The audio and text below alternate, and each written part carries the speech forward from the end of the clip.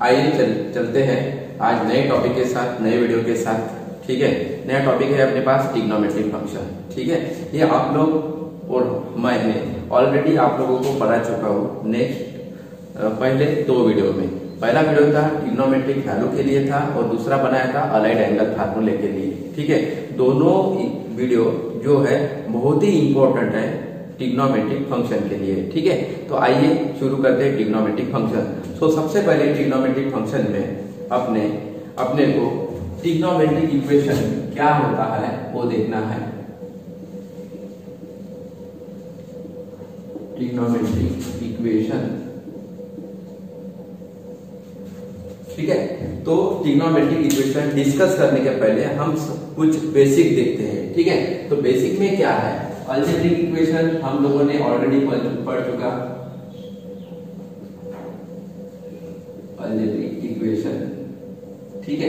तो any equation in this form ax square plus bx plus c equal to 0, this is called as a algebraic equation बोलते हैं। क्या बोलते हैं इसको? अलजेब्रिक इक्वेशन बोलते हैं। इक्वेशन क्यों बोलते हैं? क्योंकि इसकी right hand side equal to 0 है।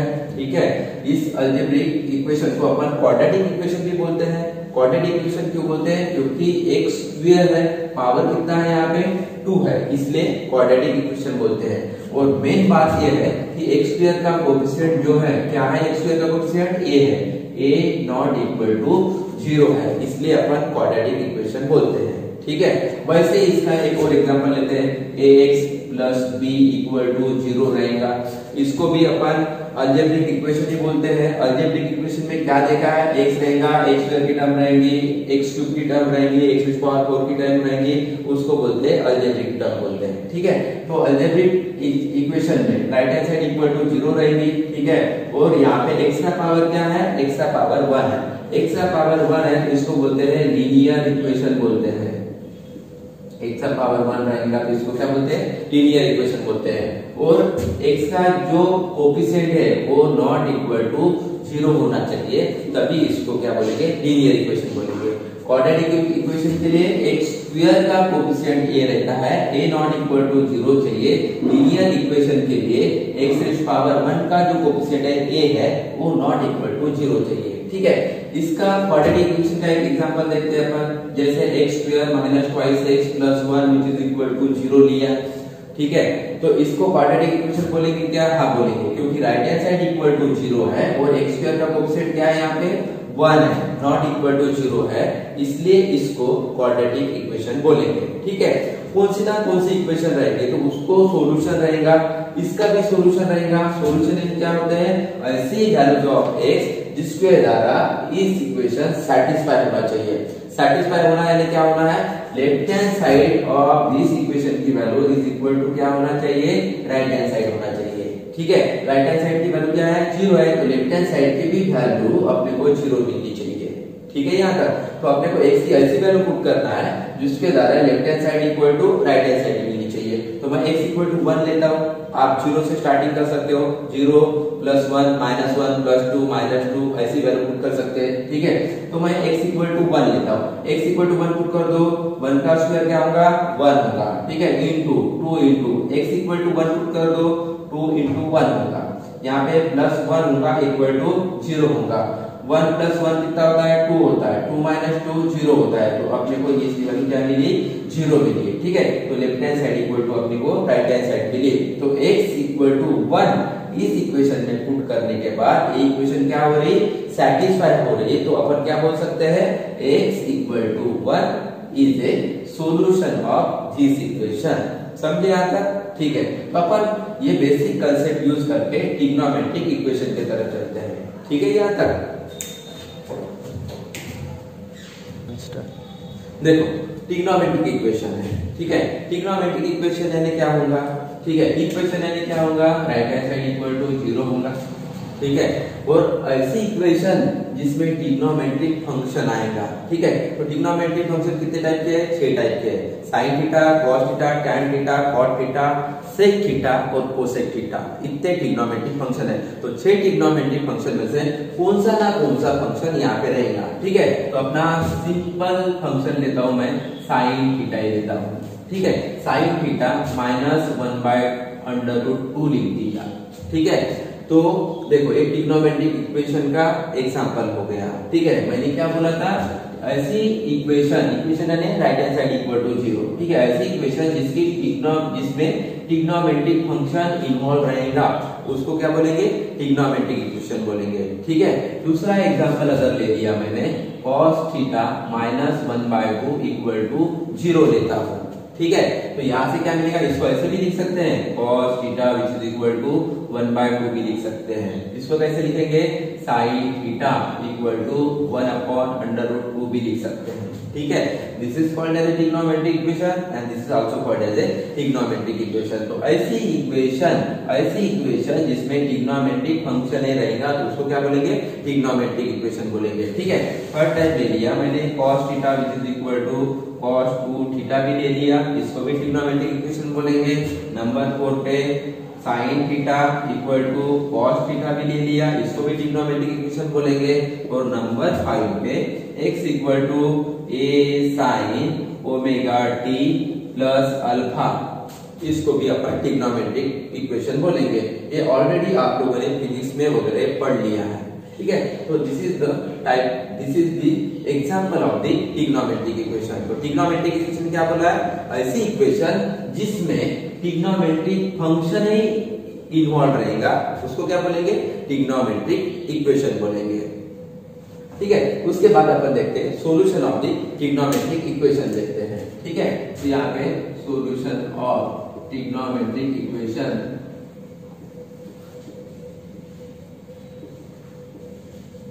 Solution of trigonometric equation. ठीक है, तो मैंने पहली ट्रिग्नोमेट्रिक इक्वेशन ली sin थीटा = 1/√2। ठीक है, सॉल्यूशन यानी अलजेब्रिक इक्वेशन में अपन ने सॉल्यूशन पढ़ चुके हैं। सॉल्यूशन यानी क्या देखा था वहां पे, x की ऐसी वैल्यू जिसके द्वारा left hand side equal to right hand side मिलेगी, नहीं तो x की ऐसी वैल्यू जिसके द्वारा इक्वेशन सेटिस्फाई होना चाहिए। ठीक है, यहाँ पे वहां पे x था, यहाँ पे क्या है अपने पास, थीटा है। तो किसकी वैल्यू लेंगे अपन, थीटा की ऐसी वैल्यू जिसके द्वारा इक्वेशन सेटिस्फाई होना चाहिए। ठीक है, तो थीटा के कौन सी वैल्यू के लिए, ठीक है, साइन की कौन से वैल्यू के लिए, कौन से एंगल के लिए वैल्यू क्या मिलनी चाहिए, 1/√2 मिलनी चाहिए। तो अपने को पता ही है थीटा की कौन से वैल्यू के लिए साइन की वैल्यू 1/√2 है।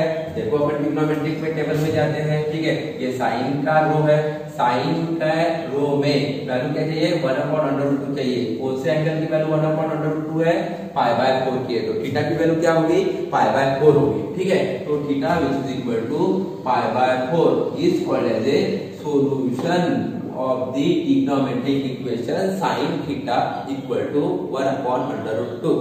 ठीक है, याद रख।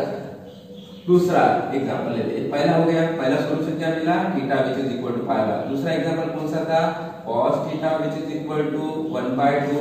ठीक है, तो अपने को यहाँ पे क्या फाइंड करना है, सॉल्यूशन यानी थीटा की वैल्यू फाइंड करना है। ठीक है, तो थीटा की ऐसी वैल्यू फाइंड करना है जिसके द्वारा cos थीटा = 1/2 मिलेगा। ठीक है, cos के कौन से एंगल की वैल्यू 1/2 है, cos के कौन से एंगल की वैल्यू 1/2 है। ठीक है, cos के कौन से एंगल की 1/2 वैल्यू है, π/3 की है। तो थीटा = क्या मिलेगा, π/3 मिलेगा। ठीक है, नहीं समझाइए तो अपन cos की π/3 वैल्यू पुट कर दो, π/3 इक्वल क्या है आपके पास, 1/2 है। cos π/3 क्या मिलता है, 1/2 मिलता है। यहाँ पे भी क्या है, 1/2 है। Left hand side equal to क्या मिला आपने को, राइट हैंड साइड मिला है। ठीक है, जहाँ पे left hand side equal to right hand side मिला है तो थीटा = π/3 ये इक्वेशन सेटिस्फाई होती है। Left hand side equal to right hand side मिलते हैं, इसलिए क्या बोलते हैं, theta = π/3 is a solution of cos theta = 1/2। ठीक है, तो ये हो गया solution of the trigonometric equation. Next देखना है अपने को types of the solution of trigo equation, trigonometric equation. ठीक है, तो दो टाइप्स है ट्रिग्नोमेट्रिक इक्वेशन के सॉल्यूशन के। पहला टाइप है प्रिंसिपल सॉल्यूशन है और दूसरा है जनरल सॉल्यूशन है। ठीक है, तो सबसे पहले अपन ट्रिग्नोमेट्रिक इक्वेशन का प्रिंसिपल सॉल्यूशन की तरफ ध्यान देते हैं। ठीक है, तो प्रिंसिपल सॉल्यूशन यानी क्या होता है, सॉल्यूशन यानी किसकी वैल्यू निकाली थी, थीटा की वैल्यू, x की वैल्यू, उसको क्या बोलेंगे, सॉल्यूशन बोलेंगे। ठीक ठीक है। तो यहाँ पे क्या लिखा है, प्रिंसिपल सोल्यूशन। प्रिंसिपल सोल्यूशन यानी ऐसा सॉल्यूशन जिसकी वैल्यू ये 0 है, लेस देन इक्वल टू 0 रहेगी और लेस देन क्या रहेगी 2 पाई रहेगी, ठीक है, उसको प्रिंसिपल सॉल्यूशन बोलते हैं। तो प्रिंसिपल सॉल्यूशन के क्या आते हैं, जो ऐसा सॉल्यूशन जिसकी वैल्यू 0 से 0 लेस देन इक्वल टू 0 रहेगी और लेस देन 2 पाई रहेगी, उसको क्या बोलते हैं, प्रिंसिपल सॉल्यूशन बोलते हैं, ठीक है। जैसे एग्जांपल लेते हैं अपन, ठीक है। फर्स्ट एग्जांपल था अपना sin theta equal to 1 upon under root 2 था, ठीक है। इसके प्रिंसिपल सॉल्यूशन फाइंड करना है। तो प्रिंसिपल सॉल्यूशन यानी 0 और 2 पाई के बीच में कितने भी आएंगे वो क्या रहेंगे, प्रिंसिपल सॉल्यूशन रहेंगे, ठीक है। तो यहाँ पे sin theta equal to 1 upon under root 2 है। तो यहाँ पे सबसे पहले इसका प्रिंसिपल सॉल्यूशन फाइंड करने के लिए थीटा की ऐसी वैल्यू चूज करना है जिसके द्वारा sin थीटा इक्वल टू क्या मिलने वाला है, 1 अपॉन अंडर रूट 2 मिलने वाला है। तो अपन sin के ऐसे एंगल की वैल्यू, कौन से एंगल की वैल्यू 1 अपॉन अंडर रूट 2 है, sin के कौन से एंगल की वैल्यू 1 अपॉन अंडर रूट 2 है, पाई बाय 4 है। तो अपने को सबसे पहला सॉल्यूशन मिला theta is equal to pi by 4 मिला है, ठीक है। और पाई बाय 4 ये इनके बीच में रहता है क्या, थीटा की वैल्यू पाई बाय 4 की वैल्यू ये इसके बीच में आती है, 0 और 2 पाई के बीच में आती है। नहीं समझा तो यहाँ पे 0 लिखो और यहाँ पे क्या लिखो, 2 लिखो। 0 और 2 लिखा, पाई को नहीं लिया मैंने। यहाँ पे क्या दिखाई दे रहा, 1 अपॉन 4 दिखाई दिया। 1 बाय 4 यानी क्या होता है, 0.5 होता है, जिसमें बीच में 1 आया होगा, 0.5 यहाँ पे आता है, ठीक है। तो दोनों के 0 और 2 के बीच में आता है, ठीक है। तो क्या रहेगा, pi by 4 is a first principle solution, ये पहला प्रिंसिपल सॉल्यूशन हो गया, ठीक है। दूसरा प्रिंसिपल, तीसरा प्रिंसिपल भी सॉल्यूशन में मिलेगा, ठीक है। तो अपन को क्या करना है, पहला प्रिंसिपल सॉल्यूशन फाइंड करने के बाद दूसरा प्रिंसिपल सॉल्यूशन फाइंड करना है। तो दूसरा प्रिंसिपल सॉल्यूशन फाइंड करने के बाद अपने को, ठीक है, पहले वैल्यू के लिए, पहले इसके लिए value of the table refer करना है, वैल्यू ऑफ ट्रिग्नोमेट्रिक टेबल के ऊपर जाना है, ठीक है। और दूसरे के लिए क्वाड्रेंट पे जाना है। पहले इसके लिए value of the trigonometric table में जाना है और दूसरी इसके लिए क्वाड्रेंट पे जाना है, ठीक है। अभी दूसरा प्रिंसिपल सॉल्यूशन कौन सा रहेगा वो देखते हैं, ठीक है। अभी दूसरा प्रिंसिपल सॉल्यूशन कहां से देखते हैं, साइन देखो, साइन का साइन देखना है। साइन का साइन कौन सा है, यहाँ पे पॉजिटिव है, ठीक है। तो पॉजिटिव के लिए साइन देखना है। यहाँ पे साइन में किस में जाते हैं अपन, क्वाड्रेंट में जाते हैं। तो साइन कौन सा है, पॉजिटिव है। तो साइन का साइन पॉजिटिव कौन से क्वाड्रेंट में है वो देखना है। साइन फंक्शन का साइन जो है वो पॉजिटिव है, वो कौन से क्वाड्रेंट में है वो देखना है, ठीक है। साइन फंक्शन का साइन पॉजिटिव कौन से क्वाड्रेंट में है, सेकंड क्वाड्रेंट में है। वैसे साइन फंक्शन का यहाँ पे और ट्रिग्नोमेट्रिक रेशियो पॉजिटिव रहते थे, यहाँ पे भी साइन क्या रहेगा, पॉजिटिव रहेगा। तो साइन कहाँ पे पॉजिटिव है, सेकंड क्वाड्रेंट में और फर्स्ट क्वाड्रेंट में, ठीक है। तो सेकंड क्वाड्रेंट के लिए एंगल कौन सा आता है, पाई माइनस थीटा आता है। ये पाई माइनस थीटा ले लिया, ठीक है। फर्स्ट क्वाड्रेंट के लिए एंगल कौन सा आता है, 2 पाई प्लस थीटा आता है। तो यहाँ पे 2 पाई प्लस थीटा ले लिया, ठीक है। तो pi minus theta, pi minus theta, theta की वैल्यू क्या निकली है, पाई बाय 4 निकली है, ठीक है। वैसे यहाँ पे क्या है, 2 पाई प्लस थीटा, थीटा की वैल्यू क्या निकली है, पाई बाय 4 निकली है, पुट किया, ठीक है। इसको सिंप्लीफाई करते हैं, इसको क्या मिलेगा, 4 पाई, क्रॉस मल्टीप्लाई करो, 4 पाई माइनस पाई मिलेगा, डिवाइडेड बाय क्या रहेगा, 4 रहेगा, ठीक है। इसकी वैल्यू क्या मिलती है, 3 पाई बाय 4 मिलती है। अभी 3 बाय 4 0 पॉइंट समथिंग रहेगा, तो ये 0 और 2 पाई के बीच में आता है। तो ये भी क्या रहेगा, प्रिंसिपल सॉल्यूशन रहेगा, ठीक है। वैसे इधर ध्यान दो, यहाँ पे क्या आएगा, क्रॉस डिनोमिनेटर में एलसीएम लिया तो 4 आएगा, ठीक है। क्रॉस मल्टीप्लिकेशन करो, 8 पाई प्लस पाई 9 पाई होगा।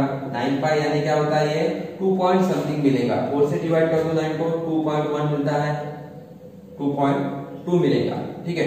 2.2 मिलेगा। तो 2.2 कहाँ पे जाता है, 2 के बाहर जाता है, 2 के बाहर जाता है, यहाँ पे 2.2 आएगा, ठीक है।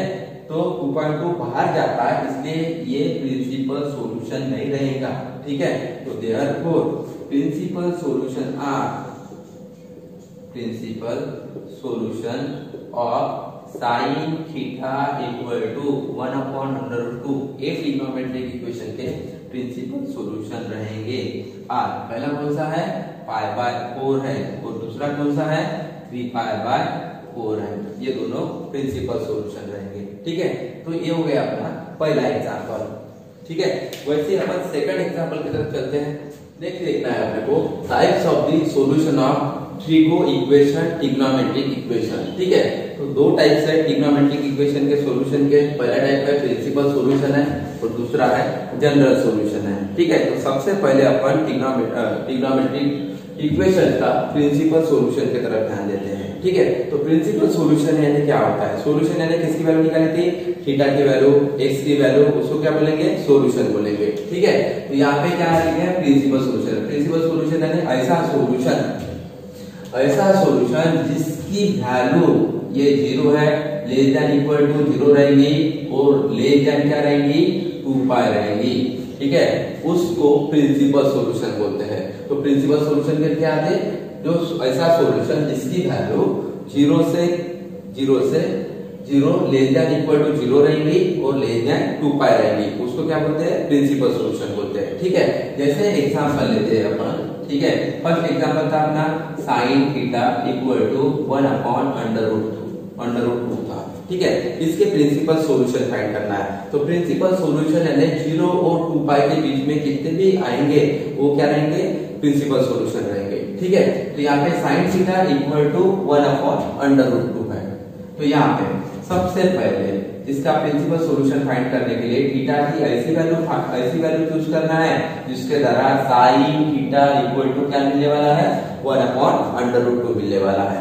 तो अपन साइन के ऐसे एंगल की वैल्यू, कौन से एंगल की वैल्यू 1/√2 है, साइन के कौन से एंगल की वैल्यू 1/√2 है, π/4 है। तो अपने को सबसे पहला सॉल्यूशन मिला थीटा इज इक्वल टू π/4 मिला है।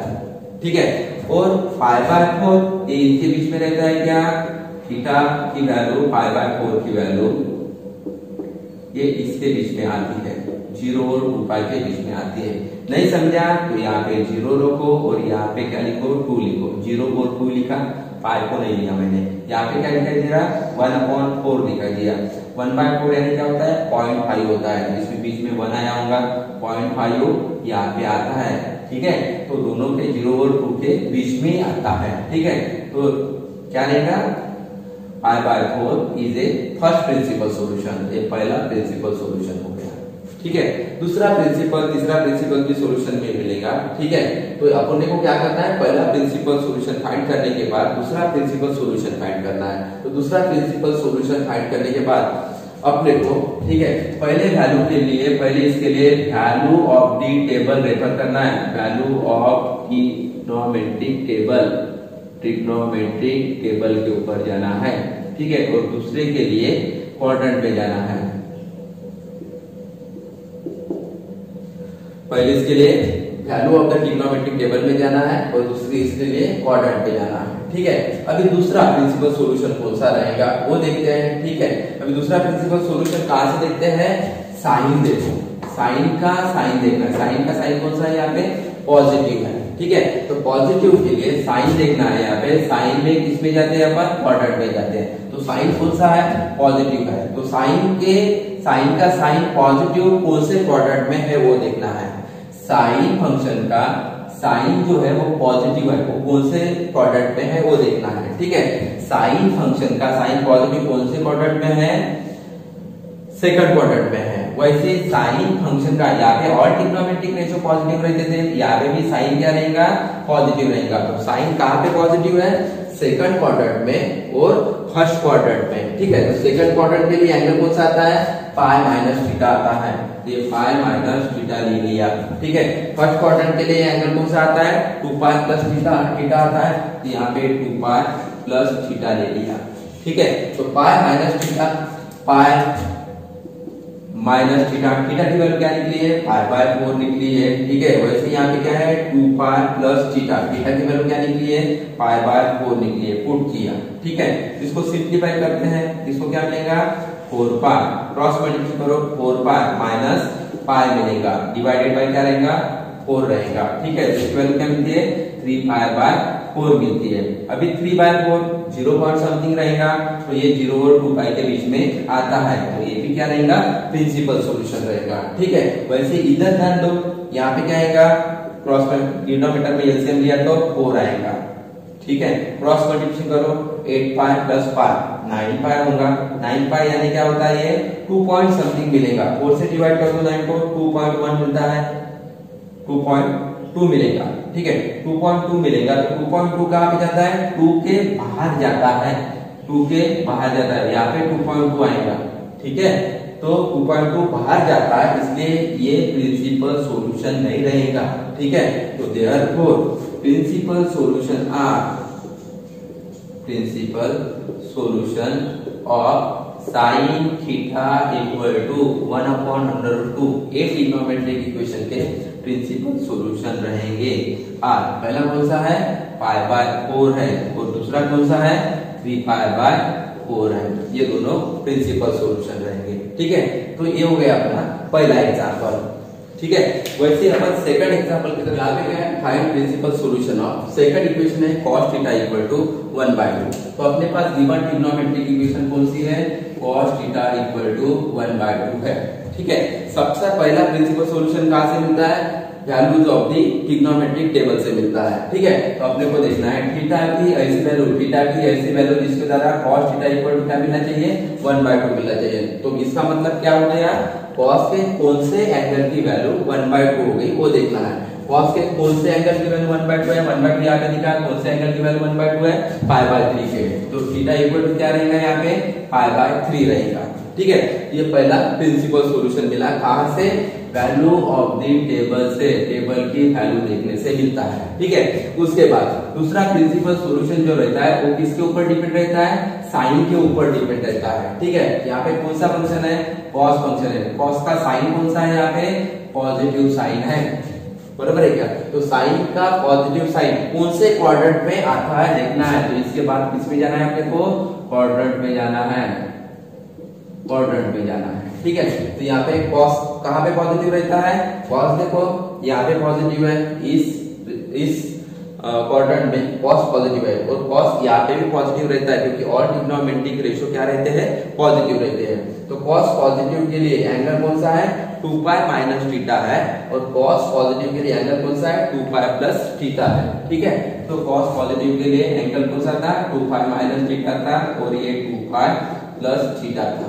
ठीक है, ये पहला प्रिंसिपल सॉल्यूशन मिला, क्यों मिला, क्योंकि 1/3 किसके बीच में आता है, 0 और 2 के बीच में आता है, इसलिए पहला प्रिंसिपल सॉल्यूशन मिला। ठीक है, दूसरा प्रिंसिपल सॉल्यूशन क्वाड्रेंट से फाइंड करते हैं, तो अपने को cos पॉजिटिव कहाँ पे है वो देखना है। ठीक है, तो फर्स्ट और लास्ट क्वाड्रेंट में cos क्या है, पॉजिटिव है, तो अपन ने सबसे पहले लास्ट क्वाड्रेंट लिया, यहाँ पे क्या है, 2π है माइनस, ठीक है, थीटा की वैल्यू क्या है, π/3 है, सब्ट्रैक्ट कर दो, कितना मिलने वाला है, 6π माइनस π मिलेगा, 6π माइनस π मिलेगा, डिवाइडिंग बाय 3 रहेगा एलसीएम। ठीक है, उसके बाद इसकी वैल्यू क्या आएंगी, 5π डिवाइडेड बाय 3 आएंगी।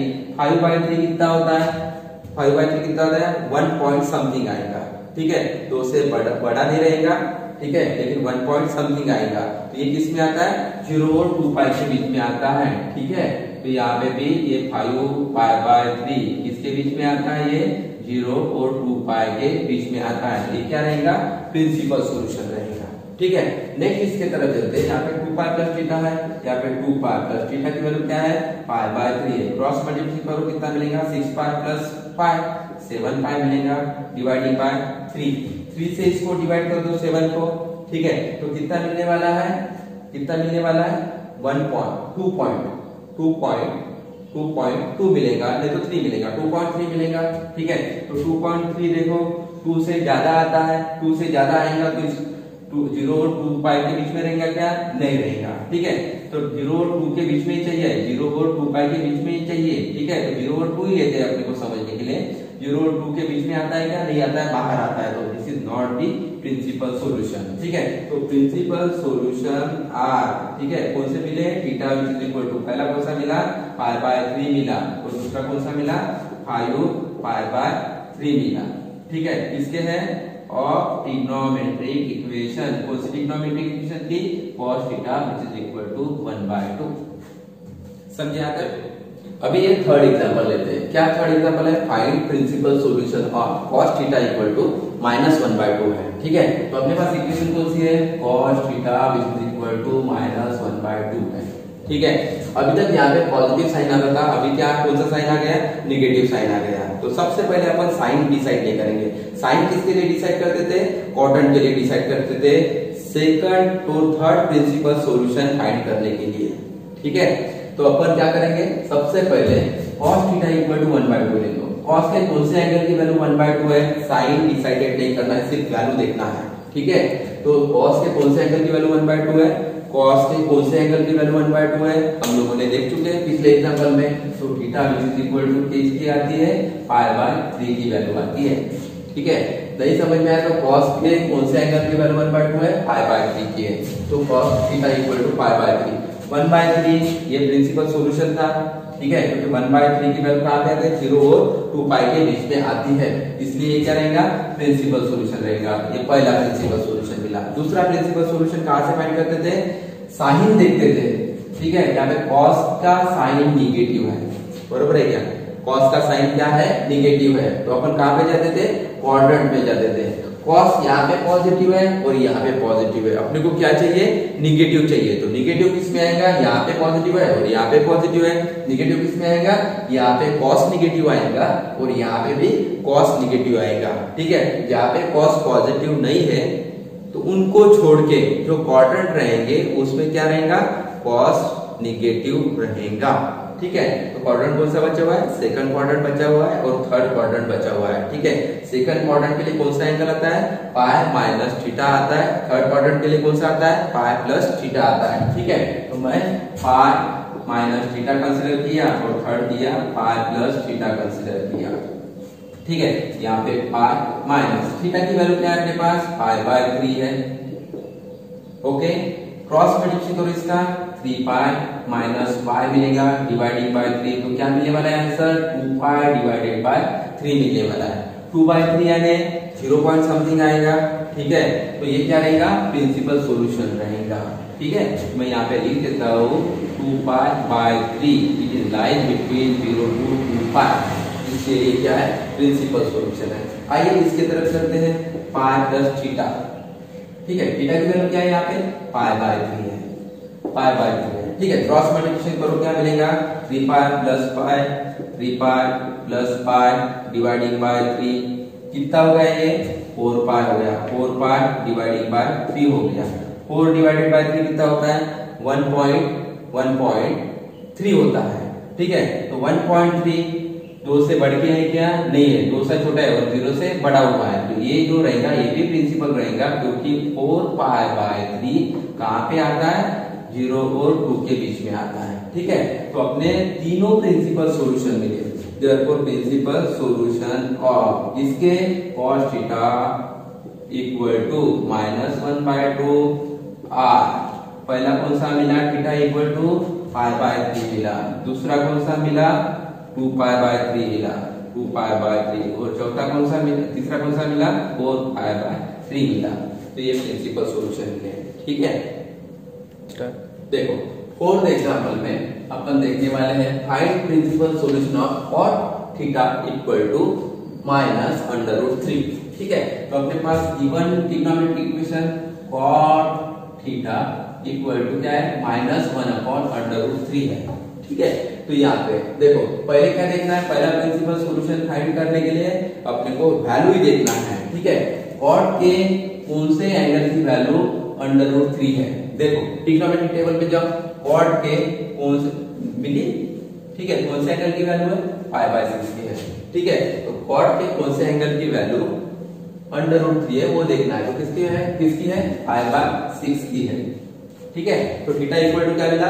π/6 मिला। तो अपने को ये देखना है a 0 और 2π के बीच में 1/6 0 पॉइंट समथिंग मिलेगा। ये किसके बीच में आता है? π/6 लाइज बिटवीन 0 to 2π, इसके बीच में आता है। ये क्या रहेगा? प्रिंसिपल सॉल्यूशन रहेगा। ठीक है, दूसरा और तीसरा प्रिंसिपल सॉल्यूशन रह सकता है, नहीं भी रह सकता है। कैसे फाइंड करते हैं, इसका साइन देखते हैं। कॉट का साइन कौन सा है, यहाँ पे नेगेटिव है। ठीक है, कॉट का साइन नेगेटिव है। कॉट कहाँ पे पॉजिटिव रहता है, कौन से क्वाड्रेंट में, क्वाड्रेंट की तरफ चलते हैं। ठीक है, कौन से क्वाड्रेंट में कॉट पॉजिटिव रहता है, कॉट पॉजिटिव रहता है थर्ड क्वाड्रेंट में और फर्स्ट क्वाड्रेंट में पॉजिटिव रहता है। फर्स्ट क्वाड्रेंट में सब ट्रिग्नोमेट्रिक रेशियो पॉजिटिव रहते थे और थर्ड क्वाड्रेंट में टैन और कॉट पॉजिटिव रहता है। तो दोनों क्वाड्रेंट में टैन क्या है, पॉजिटिव है, तो नेगेटिव कहाँ पे रहेगा, फर्स्ट और थर्ड क्वाड्रेंट छोड़ के, यानी सेकंड और फोर्थ क्वाड्रेंट में, सेकंड और फोर्थ क्वाड्रेंट में कॉट क्या रहेगा, नेगेटिव रहेगा। ठीक है, तो सेकंड क्वाड्रेंट के लिए एंगल कौन सा आता है, पाई माइनस थीटा आता है, यहाँ पे पाई माइनस थीटा लिख दिया। ठीक है, और फोर्थ क्वाड्रेंट के लिए एंगल कौन सा आता है, 2 पाई माइनस थीटा आता है। ठीक है, तो यहाँ पे 2 पाई माइनस थीटा लिख दिया। इसकी वैल्यू कैलकुलेट करेंगे अपन। यहाँ पे पाई माइनस थीटा है, यहाँ पे पाई माइनस थीटा की वैल्यू क्या है, पाई बाय 6 है। ठीक है, क्रॉस मल्टीप्लिकेशन करो, 6 pi minus pi divided by 6 क्या मिलेगा, 5 पाई बाय 6 मिलता है। 5 बाय 6 0 पॉइंट समथिंग मिलेगा, तो ये वैल्यू क्या आएंगी, 0 और 2 पाई के बीच में आएंगी। ठीक है, तो ये भी प्रिंसिपल सॉल्यूशन रहेगा। बाद में चलते हैं 2 पाई माइनस थीटा की तरफ चलते हैं। ये 2 पाई माइनस थीटा, ठीक है, थीटा की वैल्यू क्या है, पाई बाय 6 है। क्रॉस मल्टीप्लिकेशन करो, क्या मिलेगा, 12 pi minus pi 11 pi by 6 मिलेगा। 6 से डिवाइड कर दो, 1 पॉइंट समथिंग मिलने वाला है। ठीक है, तो उससे बड़ा हुआ नहीं रहेगा, 1 पॉइंट समथिंग यानी 0 से बड़ा और 2 से कम, तो ये भी प्रिंसिपल सॉल्यूशन रहेगा। तो therefore principal solution of cot theta equal to -1/√3 r। ठीक है, पहला सॉल्यूशन कौन सा था, theta equal to pi by 6, दूसरा कौन सा आया था, 5 पाई बाय 6 आया था, तीसरा कौन सा आया था, 11 पाई बाय 6 आया। ठीक है, तो ये हो गया प्रिंसिपल सॉल्यूशन। तो प्रिंसिपल सॉल्यूशन के लिए क्या देखना है, पहली वैल्यू देखना है टेबल से, और दूसरी वैल्यू कहां से, दूसरी और तीसरी वैल्यू कहां से देखनी है, क्वाड्रेंट से देखनी है। क्वाड्रेंट किसके ऊपर से डिसाइड होता है, ट्रिग्नोमेट्रिक फंक्शन के साइन के ऊपर से। ट्रिग्नोमेट्रिक फंक्शन की साइन देखना है, उसके ऊपर से क्वाड्रेंट डिसाइड होता है, और ट्रिग्नोमेट्रिक फंक्शन की वैल्यू देखना है, उसके द्वारा पहला प्रिंसिपल सॉल्यूशन डिसाइड होता है, और वो अपने ट्रिग्नोमेट्रिक वैल्यू से फाइंड कर चुके हैं। ठीक है, तो यहाँ पे अपने ट्रिग्नोमेट्रिक इक्वेशन कितने टाइप के सॉल्यूशन होते हैं, उसमें से पहला सॉल्यूशन प्रिंसिपल सॉल्यूशन अपन ने डिस्कस किया है। ठीक है, तो ये एमसीक्यू जो रहेंगे 2 मार्क के, उसमें ज्यादातर यूटिलाइजेशन होता है। ठीक है, तो आपको क्वेश्चन ऐसा आएगा एमसीक्यू में, find the principal solution of the given trigonometric equation. कौन से ट्रिग्नोमेट्रिक इक्वेशन रहेंगे, उसमें 4 ऑप्शन गिवन रहेंगे, 4 में से आपको 1 मिलेगा बराबर। ठीक है, तो देखते हैं दोस्तों, नेक्स्ट वीडियो में अपन जनरल सॉल्यूशन डिसाइड करेंगे, डिस्कस करेंगे।